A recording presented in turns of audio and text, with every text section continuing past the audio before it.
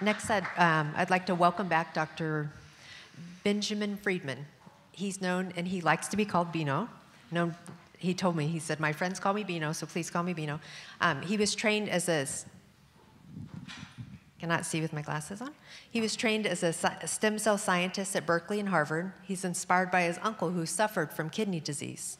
Bino was one of the first people in the world to grow human kidney tissue from stem cells. He is currently an associate professor at the University of Washington in Seattle, and Bino says his dream is to grow new kidneys from our own cells. Well, thank you very much for that very kind introduction. And really, I do feel that we are all friends here, and I personally really enjoy this meeting. It's a family conference.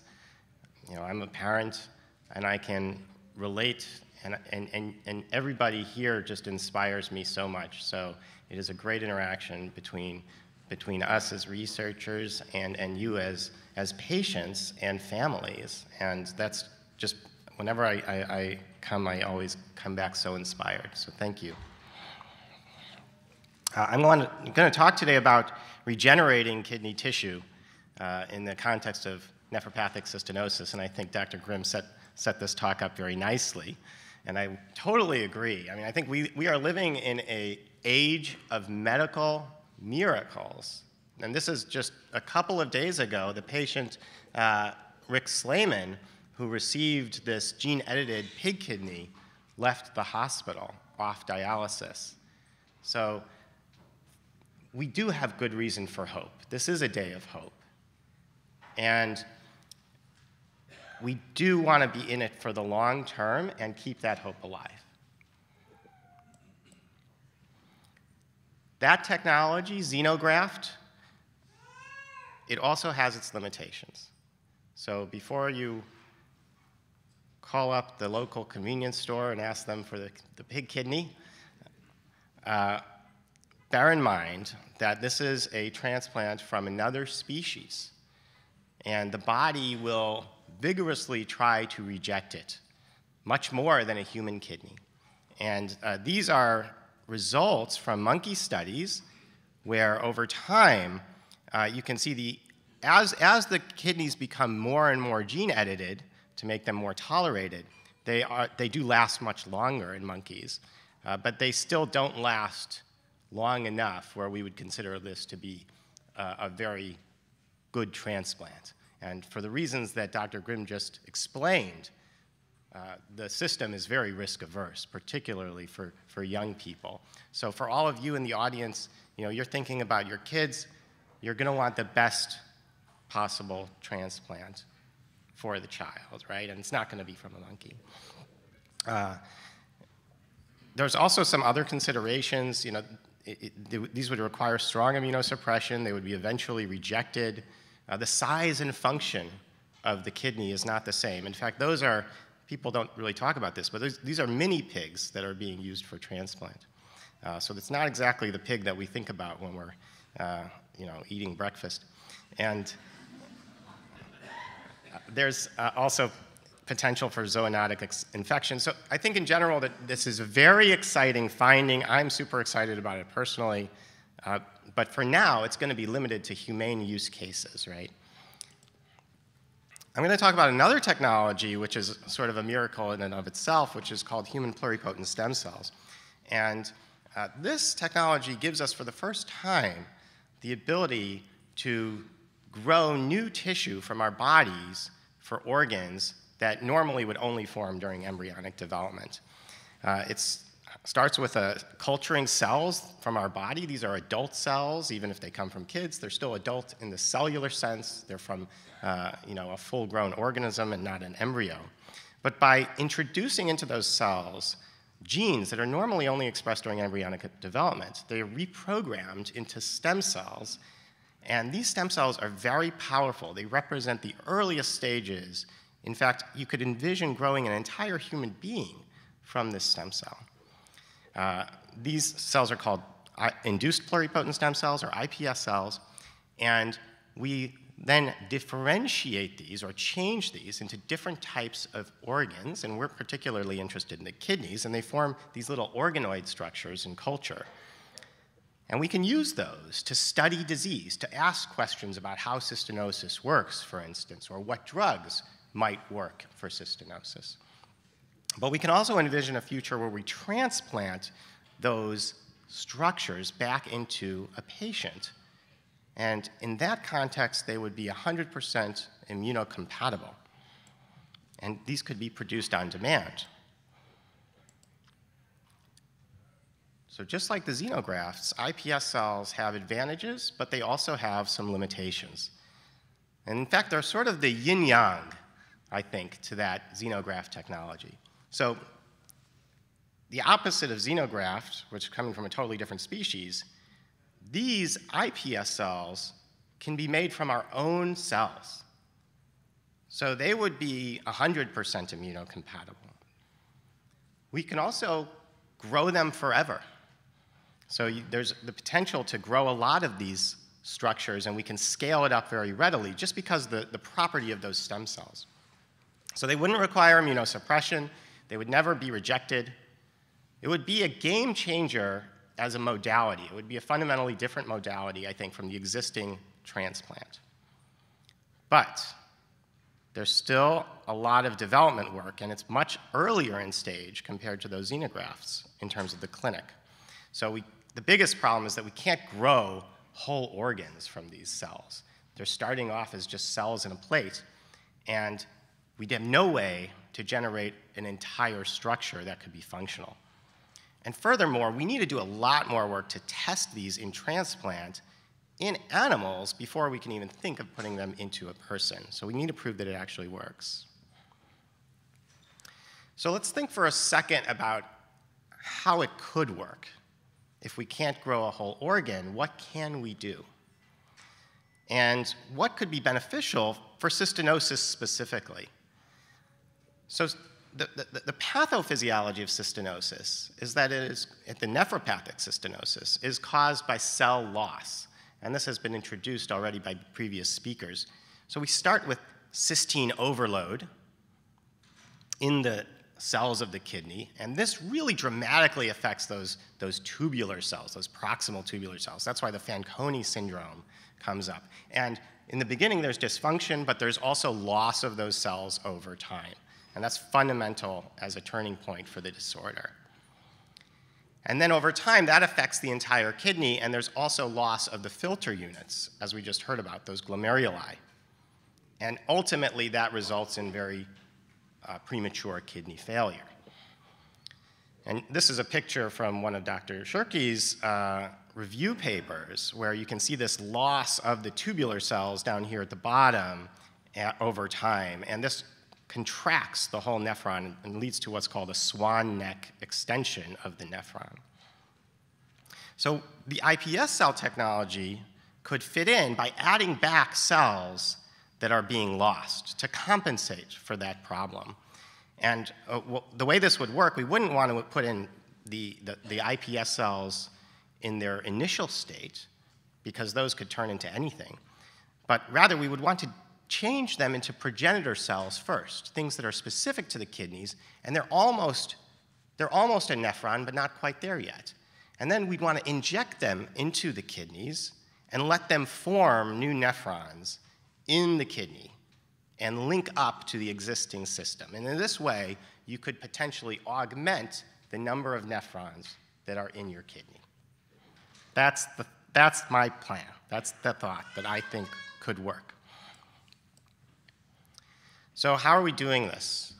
How are we going about it? Well, we're creating iPS cells from people with cystinosis. And the way this works is we start with those urinary cells. We have a kit, and people provide a urine sample. This is a first void, typically. We ask them to add a preservative solution to the urine sample that keeps the cells that are actually being shed into the urine all the time, keeps them healthy enough to last until we can get them back to the lab. And these then grow out as urinary cells, and they can grow quite a bit. And during that time, while they're growing, we change them into iPS cells. So then they can actually last forever and become more complex structures than just the urinary cells. And doing this, we're creating a biobank of cystinosis iPS cells. And I call this the CRF collection, because it's really the CRF and this wonderful foundation that has sponsored all of this work. And this then results in cystinosis iPS cells, as well as we do collect on occasion iPS cells from people without cystinosis, just so we have a control. And many of you in the room have contributed to this study. So you can see a brief listing here of some of these features of the different cell lines that we've made from different patients. And we have about 17 iPS cell lines from different individuals. Well, 17, we have iPS cell lines, we have multiple iPS cell lines from each patient. We have those from 17 individuals. We are looking for more, and Dr. Spinati in my lab is here today, and she's going to be helping me man a table where we will collect samples from those who are interested.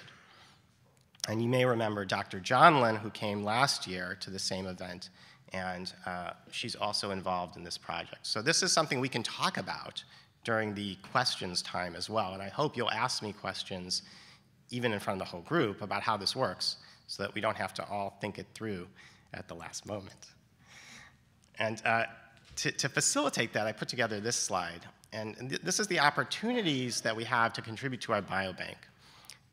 You can do this here at the conference. You'll also have opportunities to do it later. So don't feel like this is the last chance. And in fact, we can only process a certain number of these every time. But we can sign you up if you don't get the chance to do it today. We will want to collect a completed consent form.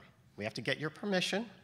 And if it's a child who's less than 18, we're going to ask for the parents' permission as well. We also want a completed questionnaire.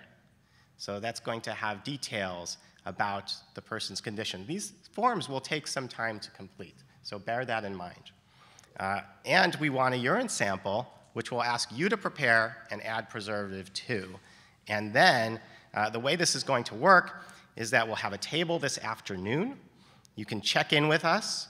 Now, if you've already done this and we've got cells made from you, then we're going to say, thank you very much, go enjoy the spa. Okay, we don't need more cells. But some people have signed up and tried it before, but it hasn't worked.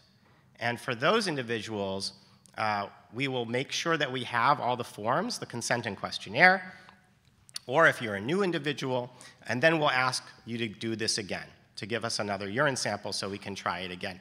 And that will be done overnight, so you can collect it in the privacy of your hotel room as convenient overnight, add the preservative solution, and then please, if you're going to do it, we'll ask that you drop off all the materials to us by 8 a.m. on Saturday morning, because we are going to have to get packed up, go to the lab, and process these the same day to have the best possible outcome. And there will be a refrigerator set up where you can drop off your sample kit. So now let's talk about what we can do with these stem cells after we make them.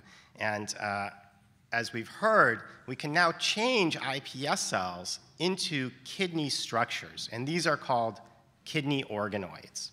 And the organoids take about 20 days to form. You can see a movie of this here on the right. It's quite a remarkable process. The cells form these clusters, which are actually very similar to how nephrons form. And when you look at these clusters, they have the types of cells that are normally in nephrons. So they've got the podocytes, which are the filtering cells of the kidney, and these form these tight balls that are very similar to like glomeruli in the kidney. And then there's these proximal tubular cells here, shown in green, that are connected to the podocytes. And then there's a sort of medulla of the kidney organoid inside, where these proximal tubules give way to distal tubules. And this really resembles what's present in the organ in terms of the number of cells, in terms of their distal to proximal arrangements, but it's not a perfect replica. Of course, the body makes a much better tissue when the cells are grown in that context than when they're grown outside of the body. So when we started, we didn't know what would happen with cystinotic iPS cells. Would they even be able to turn into kidney? Turns out they are just fine. In fact, the stem cells can proliferate very well, and we don't see any defects in their normal ability to grow for long periods of time, many, many passages. And similarly, they turn into kidney organoids that appear to be just fine in terms of their composition, in terms of the number of cells, even in terms of the transporter expression. So having cystinosis does not prevent the iPS cell from changing into kidney. And that makes sense because in our bodies, even if you have cystinosis, you still form a kidney when you're in utero. And it's also good news for us because it means that the strategy is not fatally flawed, right? If they couldn't grow, then we would have no hope of making anything useful out of them. What we found, though, is that if you add cysteine to the cultures and you overload these cells that have cystinosis with cysteine so that they accumulate cysteine, they take in enormous amounts of cysteine, so 150 times what controls can take in. And they accumulate that inside of them to clinically relevant and clinically dangerous levels of cysteine. And this has an impact on the cells. This makes the cells sick, and they don't survive. So this is cystinosis in a Petri dish. You know, we see that the cystinosis cells are getting sick when they're exposed to this environment where cysteine is present. And you need to have both. You need to have the deficiency in the gene, but also that environment that's overloading them with cysteine. If you do this in the kidney organoids, we see similarly a deterioration that's specific to the cystinosis organoids and not the controls. And this is a deterioration that you can see by phase contrast microscopy and also when you look at the different types of cells that are in these organoids. So this is exciting for drug development because we can now use this system to ask which compounds could we add to these sick organoids to prevent them from getting sick, or maybe even to make them better after they've gotten sick. How can we model cystinosis therapy in these tiny little structures, which we can grow, you know, many and many of, and are much faster and cheaper than to do these experiments in individual animals. And as we know, the animals, there's not always a great response to cystinosis. They respond differently from humans. These structures are human. So if we find something that works in the organoids, at least there's a hope that it could also work in people. Now, going back to the implantation idea, we've got a wonderful graduate student in the lab named Thomas Vincent, and he's been working on getting the kidney structures to form from iPS cells in a living organism. And the way he does this is exactly as I explained before. We take iPS cells, we change them into progenitors of the kidney, and then we inject them into the kidneys of a host mouse. And this is a special type of host mouse that doesn't have an immune system. And that's important because otherwise the cells would not be tolerated by the mouse. The mouse would reject it. In fact, even if you give the mouse a very strong dose of immunosuppressive drugs, they will not grow human cells inside of them. But this mouse is essentially like a bubble boy. It's got a very severe immunodeficiency, and it tolerates human cells and human grafts. And then the question is, can these form new nephrons? And the answer is yes. What happens in this context is quite remarkable. We see that the human cells that are, in this case, slipped right next to the mouse kidney, but not quite inside it yet, but just next to the mouse kidney, these grafts, the kidney cells, recruit in blood vessels from the mouse. And these then invade those balls of filtering cells, those balls of podocytes that I talked about before. and turn them into actual glomeruli. So the human podocytes here in red are wrapping around these mouse blood vessels and forming a filtration unit, which is the beginning of a functional piece of kidney tissue. And these are just additional images. You can appreciate how close these structures actually look to real glomeruli. In addition to having the podocytes here surrounding the blood vessels, there are also a Bowman's capsule of cells around them, and in some cases, these are expanded, which suggests that fluid is actually passing through. So processes occur almost miraculously in the context of a living animal that we never see in a petri dish. This level of maturation doesn't normally happen unless it's inside a living organism, which I think is also promising for the therapeutic approach. So all those experiments are done with regular immunodeficient mice. They don't have cystinosis. But if we really want to model cystinosis therapy, if we want to use this to test whether the system can work, then we need to be doing these experiments in an animal with cystinosis. So to do that, we've recently gotten funding from the CRF to generate host mice with no immune system that have cystinosis. This took a lot of work to get to work, but it's now working, and I'm very happy about that. So these are images of a cystinosis mouse next to a control mouse. These are graphs where you can see the control versus the cystinosis, the accumulation of cysteine inside these organs. Really, very high levels of cysteine are accumulating, dangerous in a clinical setting if they were in a human being. And these animals can grow and breed together. So they are actually doing okay, and that means that we can make many of them. And we have many different strains now of cystinosis immunodeficient mice. We're characterizing these. We don't know yet how severe the cystinosis is going to be, and then we're planning on implanting the human grafts, hopefully in the next few months for the first time. And then we'll be able to test whether those grafts help the animals or not. So in conclusion, a humble urine sample can be the start of something, maybe even something big. We're hoping that we can start building a new paradigm away from the existing paradigm of allografts with immunosuppression towards an autograft using pluripotent stem cells from our own bodies. We've shown that iPS cells and organoids can show signs of cystinosis, and other groups have as well. So I think there's encouraging signs now that we can use this as a disease model. And iPS cells can form new kidney tissue after transplant. And finally, these cystinosis host mice are another new resource for the field, and we hope to be able to share these that we can use to study different types of effects on implanting cells in different tissues. So I just want to thank everybody who's in the lab. I wanted to thank Dr. Barshop, who's here as an essential collaborator for doing the cysteine accumulation assays, as well as all of you and the many families who have donated cells, and finally the CRF. Thank you. Thank you, Dino. We have time for just a quick question. Do we have any questions? Hi, Bino.